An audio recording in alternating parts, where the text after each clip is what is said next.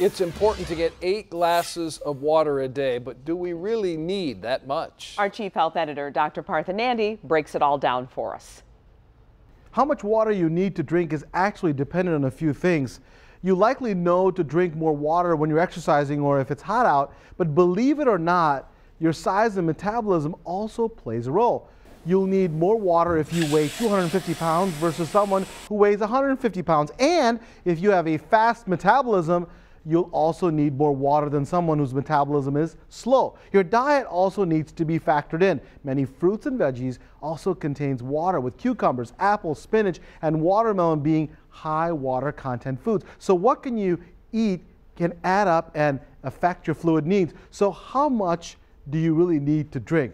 How much water that is. It's important not to rely on thirst alone. What I recommend is that you check your urine. You want it to be almost clear. If it has a strong odor or is dark yellow, then it's time to drink a couple of glasses of water. Despite the fact that there's no magic formula for hydration, there are some general guidelines for how much water to drink in a day, and I've included them in my prescriptions. Number 1, the National Academy of Sciences suggests around 11 cups of water a day for women and 15 cups for men. But remember, everyone is different, and what you need varies depending on your weight, physical activity, and general health.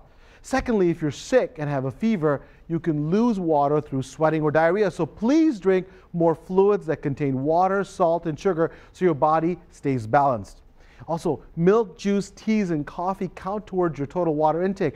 But I'd prefer that you get the majority of liquids by drinking water, as it's healthy and calorie-free. Not bad. And lastly, although it's rare to drink too much water, please be careful that you don't overdo it. It could cause a dangerous condition called hyponatremia, where sodium levels actually become too low. But for a lot of people, getting enough water is a daily struggle, and we need it for every single body function. It carries nutrients and oxygen to your cells, flushes toxins from your organs, improves short-term memory, and also keeps your digestive tract moving. So be sure to get the right amount that works best for you. I'm Dr. Nandi.